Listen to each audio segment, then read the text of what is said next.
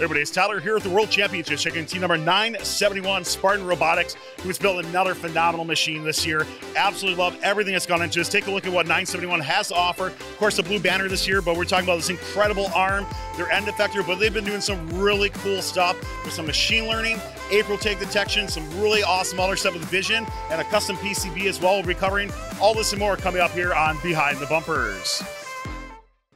This video on First Updates Now is made possible by viewers like you and also the following sponsors. AndyMark has parts and products designed specifically for First Robotics competition and First Tech Challenge teams. Many AndyMark staff are First alumni, mentors, and event volunteers. Visit andymark.com for all your educational robotics needs.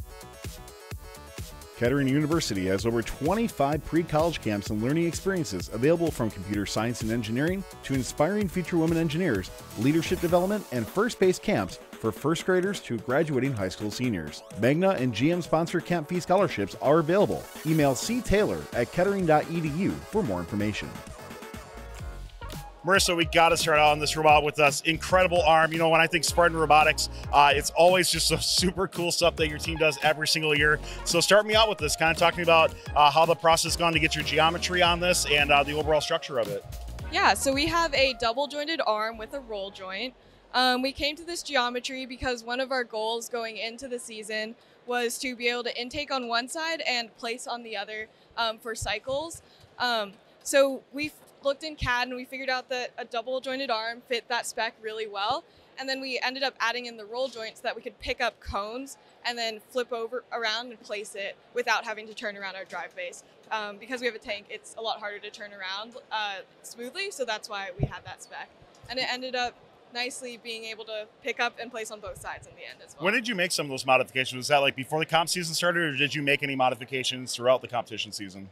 The arm has stayed the same the entire competition season. We did a lot of math and simulations in order to make sure that our arm was really stiff, which was one of our design goals. So we actually measured the stiffness of chain and the stiffness of this cable, and we took that information as well as like the radius of the sprocket and capstan sizes, and we put that in a simulation from our 2018 arm and used that to make sure that our arm would be really stiff when we extended it and would just be able to stick in that place. Can we see the arm come out and just kind of talk to me a little about, you know, when you were looking at like anything from your center of gravity to just how your degrees of freedom work and that sort of thing, like just kind of narrate a little bit what's going on with your arm for that. Yeah, of course. So you can actually see that our roll joint down here is placed at the bottom of this tube. So this entire tube actually rotates.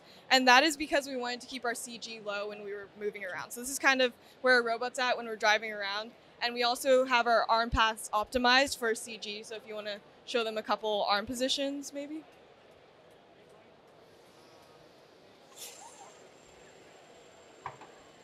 I guess maybe a, sure. Yeah. Yeah. Maybe scoring position. So yeah, you can see how the base of our distal joint stays low and in the robot. And so that's mainly for CG purposes. We really don't want to be tippy, and it helps us go faster and score faster. Yeah, and obviously you're using some carbon fiber here for things as well. I guess my concern when I was looking at it, it's like, you know, you got a lot of weight like right here with this gear and sprocket area as well too, but it just looks so stable when I watch it on the field as well too, and I really like that whole process and what's gone through that. One other thing I'll ask you on your arm in particular is that when you're looking at like scoring set points and that sort of thing, you know, we've seen some teams where they maybe only come out a little bit. How does 971 kind of approach with in regards to like when you were analyzing the game, saying, okay, we need our arm to come out this far, that sort of thing? Yeah, so we wanted to make sure that we could score and like have a bit of wiggle room. So we're not a team that goes all the way up to like those wooden or like the metal hard right stops. up to the edge of the grid sort of thing. So we give it a little space so that we can actually use our vision to align and angle our robot. So there's actually a button that our manipulator presses and it just auto aligns and like can angle. So we make sure we have some wiggle room for our extension. So you'll see when we're extended to the highest cone node, we actually are still bent, so we're not fully extended. And I know we'll be talking about code a little bit later on as well too, so we'll get into that. But first, we got to go to Paulina to talk more about the end effector, the intake that you're doing here. Love to just hear, obviously, what it is, how you came to it, and then I'd like to hear a little bit about Matt strategy-wise. Are you typically, do you find yourself picking up more from the floor? Are you going to the load stations? What's working out best for Spartan Robotics? Yeah, so we actually like to pick up cones, and we go to the double substation. We have our intake is pretty good at touching and then taking it immediately. So these two rollers right here, they spin and it just sucks up the cone. We actually able to pick up both tip cones and upright cones. So tip cones would go in by the flange. Of course, it'd be on the bottom. But actually, when we intake things, we go on like the other side. So sorry, this is oops, maybe the other way, but.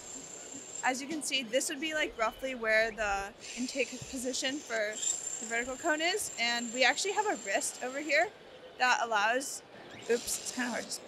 Oh, the wrist allows us to pick up the cones from like different orientations from the floor and from the human player station. Lastly, something I just want to ask for 971 is looking at the width of your intake for things. We've seen teams who have gone smaller intakes because they're worried about like where you're placing that sort of thing. I really like wide intakes still for this game. I think it's a great approach to go. Why was it important to go with this sort of width for 971? Yeah, so we actually have the capability to sense where the cone is because of these two sensors right here. So we always know where the cone is within our intake. And we like having a wide intake so that basically we don't have to be as accurate when we pick up. We can just go for the cone, and then it's like we have a larger area to pick up. Millen, when I look at from programming side and making robots work, mechanically wise, I think is what kind of gets you your base level, but it's really what goes into it from a software side that really puts you in that tier 1 level of teams, right? And how you approach the game that way. So talk to me, I know we talked ahead of time, you got a whole bunch going from Able Tag, machine learning, to awesome stuff in your vision. Yeah. Talk to me what's gone into this robot. Yeah, so first off, as Paulina mentioned, we're able to auto-align with the target to score, and a big part of that is our April tag detection. So we have 4 cameras on our robot for April tags, 2 on each side that are facing opposite 90 degrees. So we have 4 cameras all around, which means we have a full 360-degree field of view. So no matter where we are, we're seeing the April tags. And connected to each camera is a processor called a Rock Pi, which is kind of like a Raspberry Pi, but it has more compute power and works better with our real-time software. And each one is then computing where the April tags are and sending all these estimates to another Rock Pi at the bottom over here. And what this one's job is basically is to fuse vision data, which is coming at 30 hertz, so a little less frequent, but super accurate, along with IMU data, which is coming at 1,000 times a second, and drivetrain encoder data to basically get a really accurate estimate of where the robot is on the field. And it uses something called an extended Kalman filter to de-weight all these noisy estimates, as well as combining with our physics models to predict where the robot should go. And then we use this to both to follow like precise paths in autonomous, which leads us to our 3 game piece and balance auto, and that's why we're able to execute that, as well as auto aligning when we're going to place. One perk that we noticed is that the April tags are never placed perfectly on the field, and when we're trying to follow paths on auto, like we need them to be super accurate. So we came up with a solution for this, which is field calibration. We have a little tool here we call a box of pies, and it's basically a bunch of rock pies as well as some cameras on it. And what we do is in the calibration period, we take this thing out of on the field, get a lot of video of all the April tags, and we get a bunch of observations of all of them, and we stitch these observations of different April tags together, put it into a nonlinear optimizer called series, and we basically solve for where these April tags are actually located on the field. And you're doing that every single match that you come out? No, so we do this once in the calibration period, every field. Gotcha. And then this is going to solve for the position and orientation of every single April tag that we use for vision. And then it's actually, we got it really accurate. So it's getting like to under a centimeter accuracy and like degrees. So like, for example, a few days ago on Wednesday, I took it out onto the field, calibrated it, and I was like, oh shoot, why is one of the targets 2 centimeters off when we're solving for it? We go and measure it, and it's actually 2 centimeters off. So it's like, it's really, that's really awesome. And one of the things too, looking hopefully for the future here at Champs is that, if you end up getting the Einstein and that sort of thing, think of how valuable that's going to be, right? For having, you have so many teams where we always hear like they struggle when they get to a new field, that sort of thing. This is a great path to go that way. I love it, man. Like I got to ask you, is this something in the, like for future years, we might see like a white paper or anything like that on so teams can emulate it? I can definitely put something out. I think people will love it. Like this is absolutely incredible for that as well. Anything else from programming side you want to cover on your robot? Just in general, our code is all open source on our GitHub, and we actually have an infrastructural layer of code for inter-process communication and like communication across different computers. And this is actually shared by a lot of our mentors, and I also work there at Blue River Technology. So they both share and contribute to our infrastructure layer of code. That's awesome. And they're a John Deere company too, so it's a widespread use of our code, and it's really good that our code is being used in like other places too. Yeah, totally. Yeah. I mean, what an incredible thing that you're getting out in industry for those sort of things too. So congratulations on everything that's gone into that. Programming wise, absolutely awesome. I don't know how much you covered on, but I do have to ask about that camera down there as well. Yeah, so we have a fifth camera right here. And what this guy is doing is it's also hooked up to a RockPi. And there is, if you see this white thing right there, that is a mini TPU, which is called a tensor processing unit. And it's optimized for machine learning computation. And what this is doing is it's detecting cones in the end effector, and specifically like the holes in the cones, so the part of them that you want to stick on like those sticks on the field. And it's figuring out what the position of these cones are on the end effector. Now, we ultimately got this working like a week before Champs, so we're not actually using the result, but it's a really good experiment to show that we can do machine learning on our robot. We ended up just using a sensor here, but for next year and years to come, we're going to want to keep expanding on our machine learning.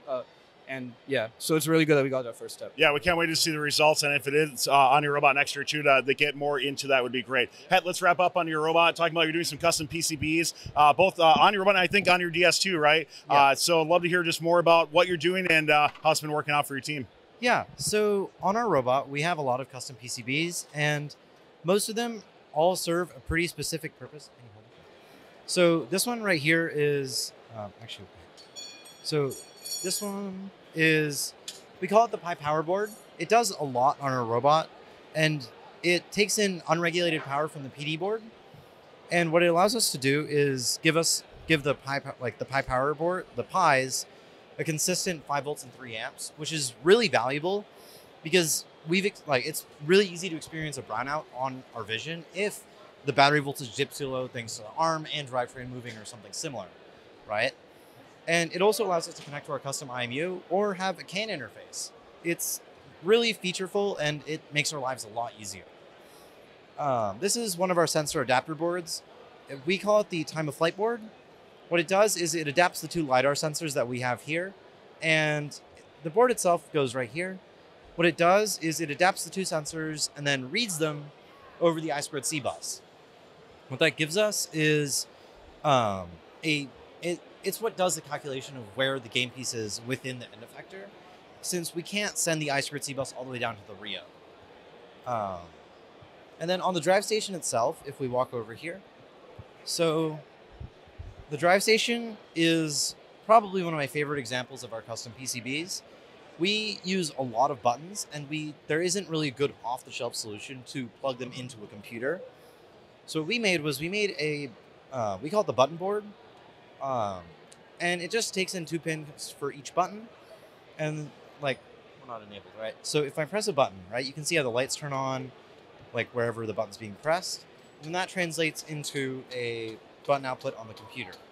We also have our custom pistol grip, which it takes in 2 encoders and allows us to read like, hey, the trigger's at this position. I'll send that down over CAN into the computer, then I can figure out where the robot's supposed to be going. Well, 971 Spartan Robotics, a complete package, a phenomenal machine, well done. Every single year we come by and see it, but I really just love to hear some of the specifics and things that I really think are going to benefit the FIRST community in the future as well, and obviously beyond the FIRST community as well. So congratulations on a great year and good luck here at World Championships. Thank you. This video on First Updates Now is made possible by viewers like you and also the following sponsors. Kettering University has over 25 pre-college camps and learning experiences available from computer science and engineering to inspiring future women engineers, leadership development, and first-based camps for first graders to graduating high school seniors. Magna and GM-sponsored camp fee scholarships are available. Email ctaylor@kettering.edu for more information. AnyMark is your one-stop shop for all your educational robotics needs. From mechanical, electrical, tools, and hardware, AnyMark has over 200 years of first-team experience and offers high-quality and affordable solutions for the robotics mobility and competition markets. Head on over to anymark.com to get started. Don't forget to like, subscribe, and ring the bell to stay up to date on our new videos.